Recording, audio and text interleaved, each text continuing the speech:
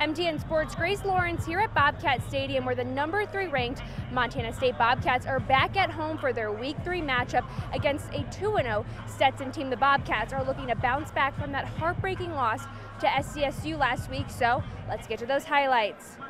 The Cats make their way out of the tunnel, and so does Tommy Milad, but not in his normal gear. He got injured last week at SDSU and did not finish that game. He was ruled out just prior to this matchup. So it's Sean Chambers at the helm for the entirety of this one, and QB1 is ready to make a statement. Here's his first touchdown of the game to put his team up 14-0. He'll keep the ball and do what he does best, cross the goal line.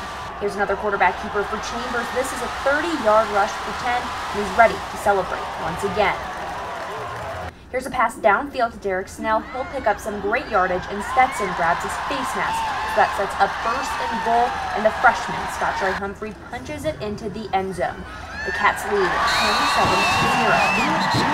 27-0. We know the Cats love to run the dang ball, but this one's special. 51 yards later, Jared White hustles down the field and adds another one to the scoreboard for the Cats. Here's your final score.